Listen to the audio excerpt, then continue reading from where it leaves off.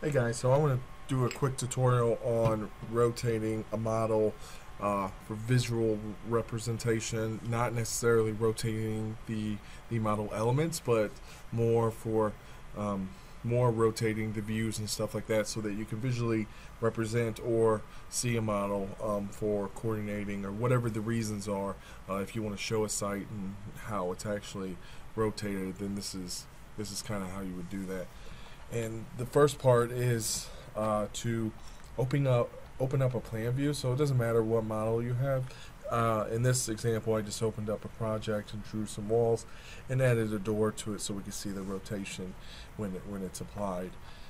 And this one, if we just open up a level 1 plan view, we can apply a crop, and then we'll need the region visible, and we simply just grab it and then press the RO quick key command, or we come up here and do the rotate command button, and then we can rotate it and see that it rotates it.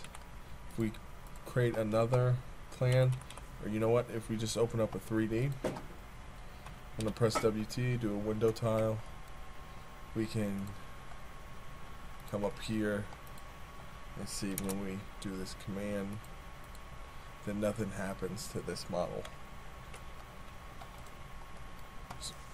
Nothing happens to the original location of the model. This is just so that we can visually see it. And we can take a plan like that and then open up a sheet, and we can actually grab it and place it on there, and it's going to give you that rotation for that. And you can also get into it and rotate it from here as well. So play around with it and see, what best works for you. Another cool thing is if we get into this, I'm gonna create a new floor plan.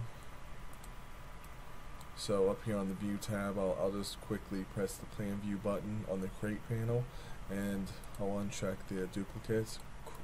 Click this level 1, press OK, and then I got another plan view. I'll close this one. I'll maximize this one, and what I'll do is I'll draw a scope box, grab it, and then I can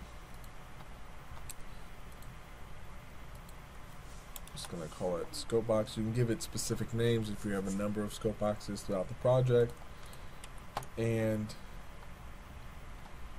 you can actually rotate it right now. Here's the rotation. Rotate it, and when you apply the scope box to the actual view, it'll give it its rotation. So you saw there, it rotated it. And one thing is because as soon as you place it and then rotate it, it's going to rotate from that point. So before you draw it, make sure you have it the way that you want, because as soon as you place it and rotate it, it's going to rotate the visuals of it. So you can rotate it and then you reapply it again, and then you got your rotation.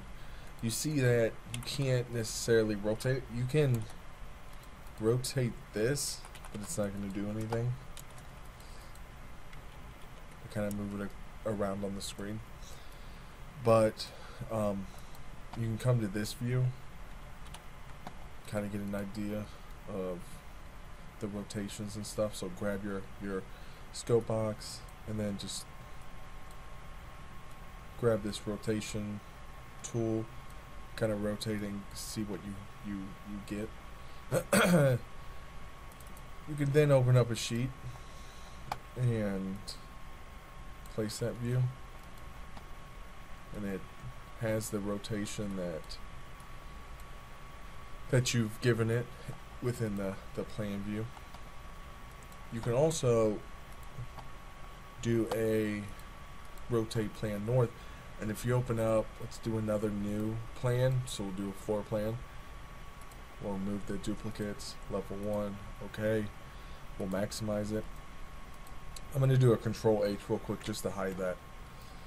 scope box.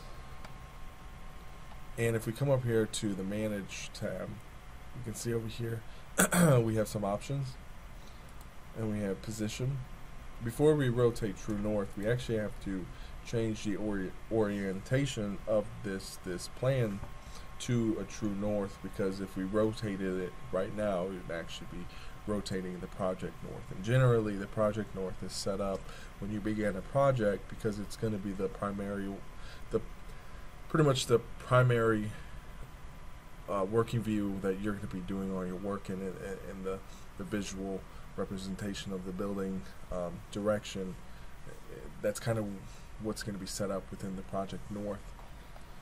And then in the true north, it would be something that we would represent on a site plan or whatnot. But if we came over to the orientation button, we can actually do a drop down and change it to true north. And you can see I've already rotated it.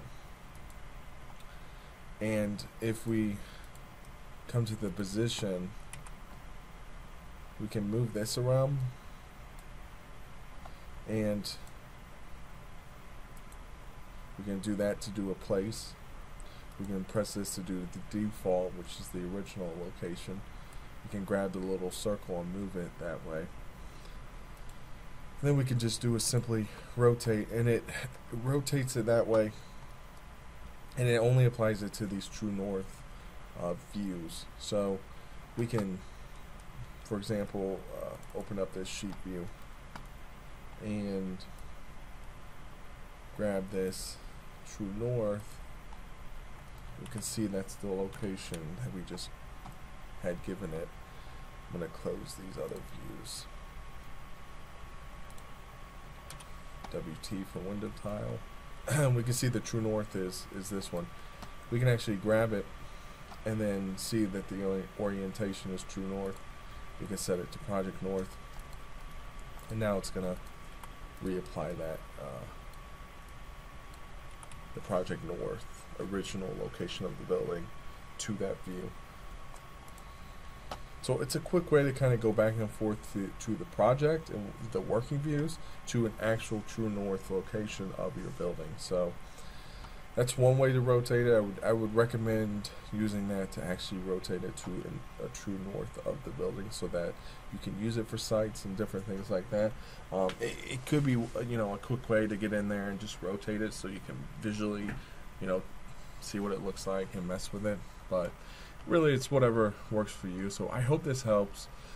Just keep in mind there's multiple ways of doing something. Each has their reasons for doing it that way, and each one has a workflow that goes along with it, and is applied to the projects and stuff. So try them, see how they all work, see what areas they can be applied to, and how in different workflows and stuff like that. And do let me know if this video helped you, and I really appreciate you watching.